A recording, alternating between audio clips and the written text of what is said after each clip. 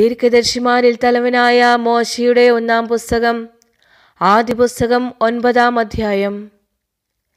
ദൈവം നോഹിനെയും മക്കളെയും അനുഗ്രഹിച്ച് അവരോട് അരുളിച്ചെയ്തത്: നിങ്ങൾ വർദ്ധിച്ച് പെരുകി ഭൂമി നിറവിൻ. നിങ്ങളെയുള്ള ഭയവും നീതിയും ഭൂമിയിലുള്ള സകല മൃഗങ്ങളിന്മേലും ആകാശത്തിലെ സകല പറവിന്മേലും ഭൂമിയിൽ ചരിക്കുന്ന സകലത്തിന്മേലും സമുദ്രത്തിലെ സകല മത്സ്യങ്ങളുടെ മേലും ഉണ്ടാകും. അവയെ നിങ്ങളുടെ കൈകളിൽ ഏൽപ്പിക്കും. ചരിക്കുന്ന സകല ജീവികളും നിങ്ങൾക്ക് ആഹാരമായിരിക്കും. പച്ച സസ്യം പോലെ സകലവും ഞാൻ നിങ്ങൾക്ക് നൽകിയിരിക്കുന്നു. അതിൻ്റെ ജീവനായ രക്തത്തോടു കൂടെ നിങ്ങൾ മാംസം തിന്നരുത് എന്ന് മാത്രം. നിങ്ങളുടെ പ്രാണനായ രക്തത്തിന് ഞാൻ പകരം ചോദിക്കും. എല്ലാ മൃഗത്തോടും എല്ലാ മനുഷ്യൻ്റെ കയ്യിൽ നിന്നും ചോദിക്കും. ഓരോ മനുഷ്യൻ്റെ സഹോദരനോട് ഞാൻ മനുഷ്യൻ്റെ പ്രാണന് പകരം ചോദിക്കും. മനുഷ്യൻ്റെ രക്തം ചൊരിയുന്നവനോട് മനുഷ്യ രക്തത്തിന് ഞാൻ പകരം ചോദിക്കും. എന്തെന്നാൽ ദൈവത്തിൻ്റെ സ്വരൂപത്തിലാണ് ആദാമിനെ നിർമ്മിച്ചത്. നിങ്ങൾ പുഷ്ടി പ്രാപിച്ച് വർദ്ധിക്കട്ടെ. നിങ്ങൾ ഭൂമിയിൽ പെറ്റ് പെരുകട്ടെ.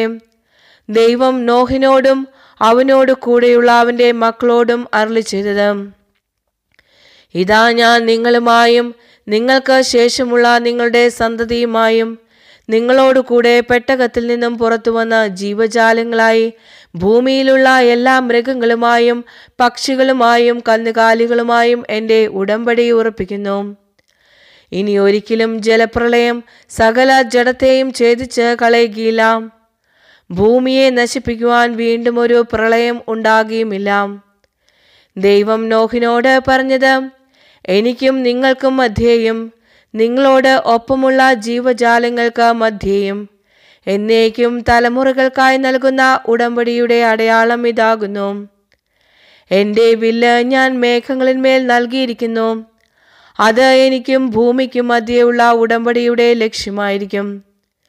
ഞാൻ ഭൂമിയുടെ മീതെ മേഘങ്ങൾ കരയറ്റുമ്പോൾ മേഘങ്ങളിന്മേൽ വില്ല് കാണപ്പെടുകയും എനിക്കും നിങ്ങൾക്കും മധ്യേയും നിങ്ങളോട് ഒപ്പമുള്ള സകല ജീവജാലങ്ങൾക്കും മധ്യേയുമുള്ള എൻ്റെ ഉടമ്പടി ഞാൻ അനുസ്മരിക്കും.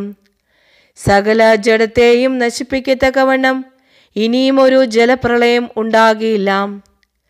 മേഘങ്ങളിന്മേൽ വില്ല് ഉണ്ടാകുമ്പോൾ ദൈവത്തിന് ഭൂമിയിലെ സർവ്വജഡത്തോടും സർവ്വജീവികളോടുമുള്ള ഉടമ്പടിയുടെ സ്മരണയ്ക്കായി ഞാൻ അതിനെ ദർശിക്കും.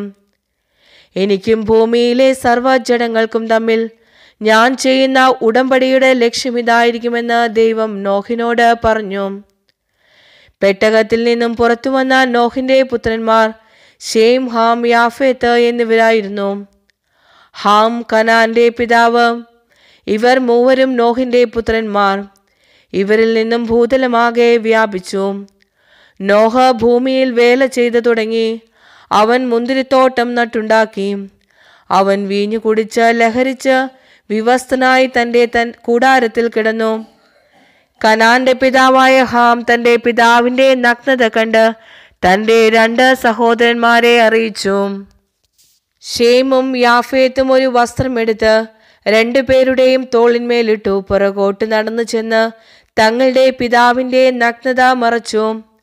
അവരുടെ മുഖങ്ങൾ പുറകോട്ട് ആയിരുന്നു. അവർ തങ്ങളുടെ പിതാവിൻ്റെ നഗ്നത കണ്ടില്ല. നോഹ വീഞ്ഞ് വിട്ട് ഉണർന്നപ്പോൾ തൻ്റെ ഇളയ മകൻ ചെയ്തതൊക്കെയും ഗ്രഹിച്ചു. കനാൻ ശബ്ദൻ.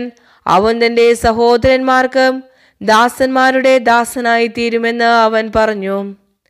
അവൻ പറഞ്ഞത്: ശേമിൻ്റെ ദൈവം വാഴ്ത്തപ്പെട്ടവൻ. കനാൻ അവർക്ക് ദാസനായി തീരട്ടെ. യാഫേത്തിനെ ദൈവം പുഷ്ടിപ്പെടുത്തട്ടെ. അവൻ ശേമിൻ്റെ കൂടാരത്തിൽ വസിക്കട്ടെ. കനാൻ അവർക്ക് ദാസനായി തീരട്ടെ. ജലപ്രളയത്തിന് ശേഷം 350 വർഷം നോഹ ജീവിച്ചിരുന്നു. നോഹിൻ്റെ ആയുഷ്കാലം ആകെ 950 വർഷം. പിന്നെ അവൻ മരിച്ചു.